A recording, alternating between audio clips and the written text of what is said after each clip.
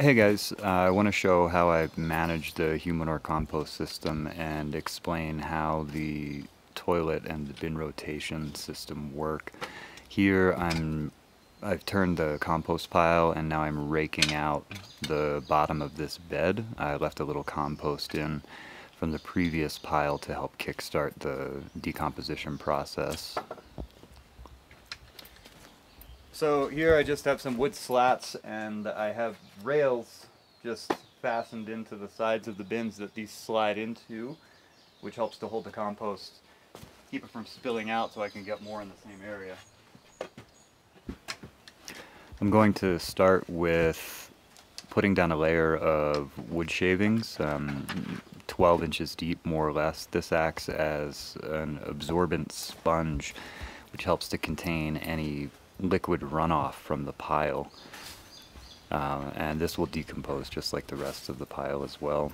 And so basically how this works is you have 4 bins, and one bin is for holding your dry cover material, and the other 3 work in a 3-year rotation. And so what you do is you start with your first bin, you put down your sponge as I'm doing now, and then you make additions to that pile for 1 year. After 1 year, I turn the pile, and then I cap it off with cover material, as I'll show in a little bit. And then you start a new pile. That pile also runs for 1 year. You fill it up. At the end of that second year, you cap that one off after it's been turned, and then you start your third pile. And so by the time the third pile has filled up after another year, you now have 3 full bins of compost, and your first bin that you started with 3 years previously has now been aging untouched for 2 years. And the reason for this is that even though this is a hot compost process, and I've seen temperatures in my pile hit well over 150 degrees,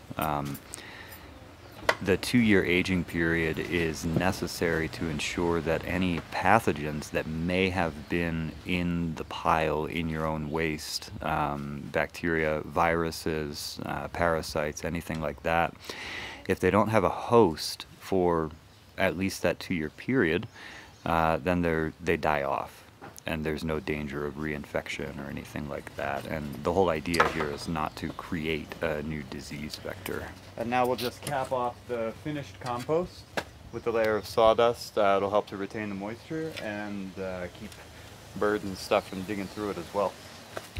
So it takes 3 years until your first batch of finished compost is aged and ready, but every year thereafter at the same time, you have a finished batch that's coming up. And so it's ideal to plan this so that it's time to be ready for your spring planting, whenever that is. So the trade-off here is much more time until you have finished compost in exchange for much less labor. The work that you see me doing right now, including the turning of the compost, is the most labor that you're going to do at any point in this process, and that only happens once a year. The rest of adding to the pile, as you'll see, is really simple and takes maybe 5 to 7 minutes to put a new addition on the pile, and that's a big trade-off for me, a big benefit in that I don't have to be spending a bunch of time managing this pile. It kind of does its thing. It just takes much longer when you do it this way. The other thing to note here is that turning the pile after that first year is not even necessary. I simply do it to make sure that any tight clumps in the pile are broken up, and so I can redistribute all the material in the pile to make sure that I have a better breakdown process. But it's not necessary to turn the pile at all. And so really, if you choose to go that route, the only work that you're doing is just carrying buckets out to the pile and dumping them on and covering it with dry material, and that's that.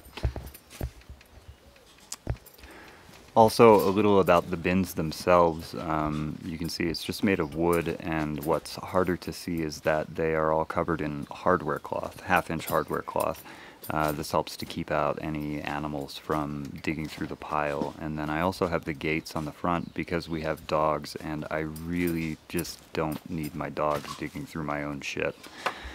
So the gates serve to keep them out of the piles. If you don't have dogs or anything, the gates aren't even strictly necessary. You could just have the pile out in the open. But it is a good idea to have it secured with the hardware cloth to keep any wild animals from digging in the pile. And the other thing that I need to do with these bins is still put on a hardware cloth lid on top to prevent birds or anything from getting in.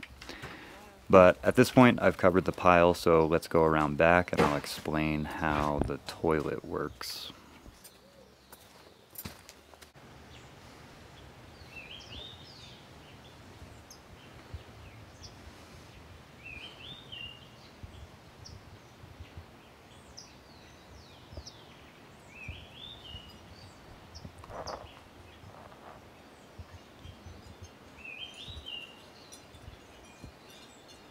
So this is how our compost toilet works. I built a plywood box for it, and above it I have just a quick and dirty little cabinet.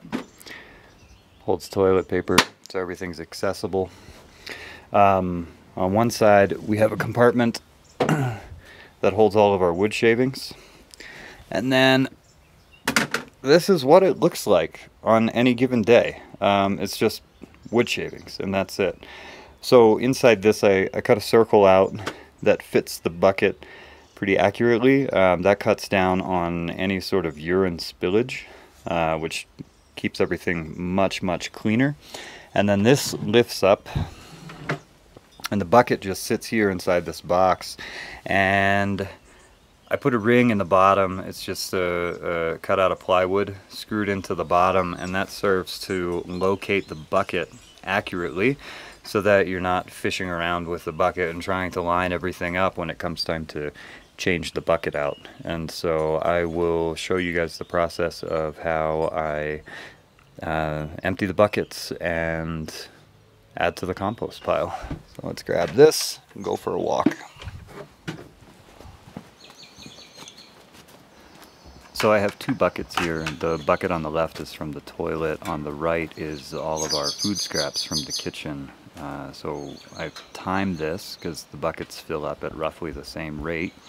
And the reason for doing them both at the same time is one of practicality, and it's just simply easier to carry a heavy thing in each hand rather than being unbalanced.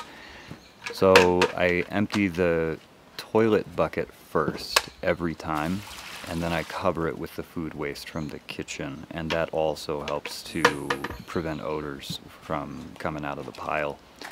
Level it out a little bit.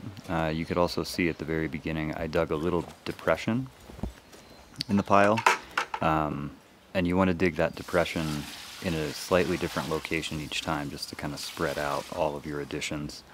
After you empty the buckets out of the waste, rinse them out with water, but you want to keep I use a hose. I keep the water in the bucket so that I'm not splashing any of our, especially our bathroom waste around the yard. And it's also worth noting that when you pour this, you don't just slosh it on. You want to kind of be a little careful with it because it's no fun getting splashed with this stuff. After you have the waste on the pile, the water in, then you add your cover material, and that's it. That's the entire process. As far as the water goes, I fill each bucket up with maybe 3 to 4 gallons of water, and that's all the water that gets used for a 5-day period for the toilet, as opposed to using a flush toilet where one person would easily use that amount of water in a single day.